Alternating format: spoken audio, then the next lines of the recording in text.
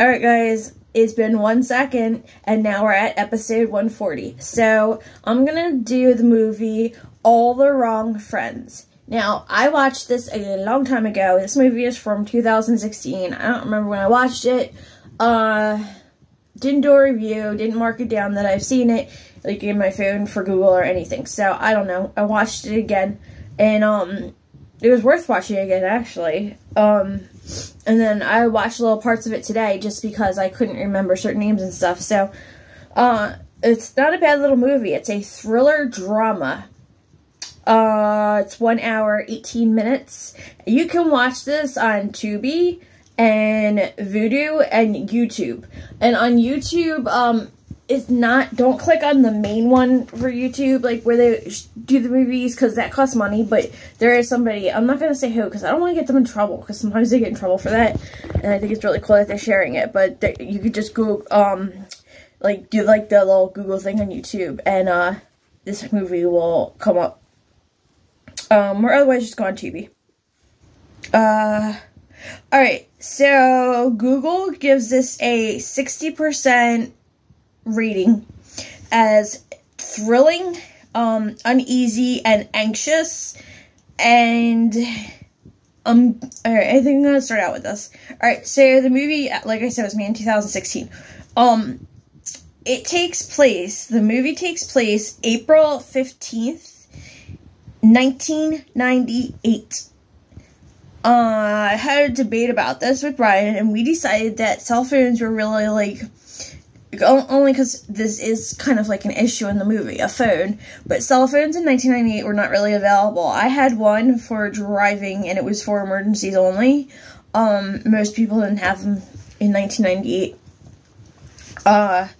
So I got mine in 96. So yeah, I don't think in 98 it was really like a thing yet, unless you were like rich. But the movie's about a group of friends that are like young. I'd say probably like 20s.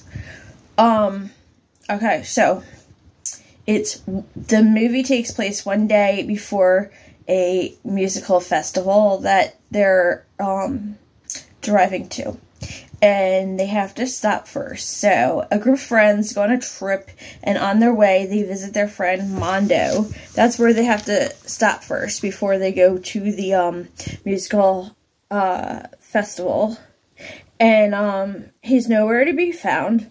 His house is out in the middle of nowhere, like, literally nowhere, and so there's not, like, really anywhere that he can go, so they're like, alright, well, we'll just, like, wait it out for him to come back, and they make themselves way too at home, and as time goes on, things get worse, as one by one, murders and accusations. That doesn't make as time goes on, things get worse. As one gets murdered.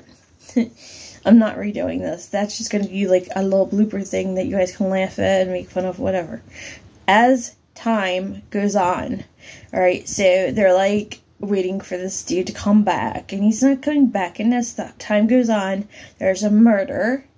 And I won't say who, but he shows up dead, and accusations start flying around, and murders start to kind of happen. And no one can be trusted, and nobody knows who's telling the truth, whose side they're on. Like I said, they were a group of friends, so it's like a very odd thing for them to be going through this all of a sudden. And, I mean, I'm not going to say why all this happened, but, and then also, there are two, hikers, a brother and sister. Their names were, I think it was Allison and Brian.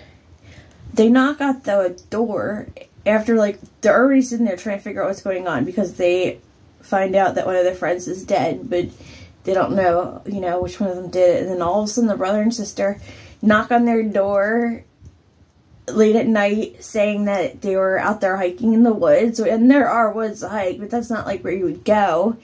and her leg is destroyed, her one leg, and it's bleeding, and they ask if, you know, they have the phone. They don't have a phone. They try to get the car to work. Car doesn't work. You know, the usual stuff in horror movies, only this wasn't a horror.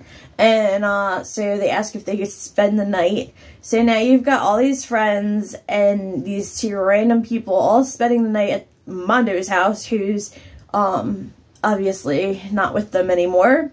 So one by one, people start kind of like disappearing or fighting, and you know, things end up really bad. So and literally running around with no idea what's going on, some of them. So it was almost like, it was like a lot of the movies I watch. So anyway, Logan is like, I feel like he's like the leader. He was not the one that started this whole trip. Him and his girlfriend, Erica, just kind of like tagged along, but they're like the like not real nice couple that's just, you know, snobby, and I don't know, they're just mean to them. But I kind of liked them at the same time because they were entertaining. Logan's, the actor's name is Sean O'Connor. Erica's name is Bo Williamson. Mondo, the guy whose house it was, is played by Nick Camella. And then there's another couple, Drew and Nani, I'm sorry. Drew's played by Rico Fajardo, and Nani is played by Krishna Smitha.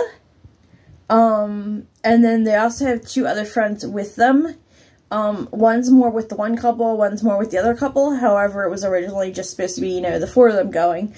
But, so, their friends' names are Adam, that's Thomas Gello, and Simon, and that's Dexter Holstetter.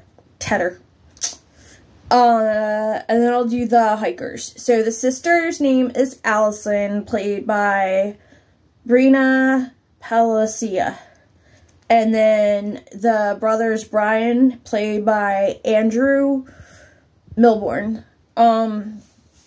So let me do the warnings, because this is taking too long. So dog and cat, no. There was like some other like weird animal on the road, but no. Bug, no. Drugs, yes. It's talked about, I don't know how much it's shown. Excessive gore, no. Violence and death, yes. Clown, no. Vomit, no. Blood, yes. Gross scenes, no. Hospital scenes, no. Mental institution scenes, no. Suicide, no. Shaky cam, no. Abortion, no. Rape, no. Although it does show a scene where, it's not rape at all, but, you know, he doesn't like the answer no, but she doesn't care. Sexual content is no, and nudity is no. And so for the rating, I had it at a number, and then I was thinking of upping it one. And Brian, I was like, Brian, what would you, because I don't normally he's at work when I do these, so I was like, what would you have given this film since he watched it? He watched it once, so he's like, oh, I would have given it, and he had the higher number, which I was thinking of doing anyway. So we decided to give it to number 4. We rated it 4. 1, 2, 3, 4. My horrible nails. Such a tragedy. Oh. Okay, so definitely recommend watching it. And if you can't find it on YouTube, just go for Tubi. I think last night was actually where I watched it was Tubi. I don't remember. It's been a really long week, especially with my dad and everything. So I gotta get over to my mom's. We're still having this like fake hurricane or whatever, and then I gotta get to the hospital. Again, I keep doing that because just the hair is constantly like in my eyes and just, yeah, whatever. Right, so, let me know what you think of this movie if you watch it, because I thought it was good. I liked, the whole not knowing who the killer was, and then it was like, it wasn't one of them chasing everyone around. It was you sitting there, you're like guessing who the killer was, and I do not think I got it right were correct right away. Alright, so check out the movie. Feel free to comment below. And I'll catch you guys on the next one.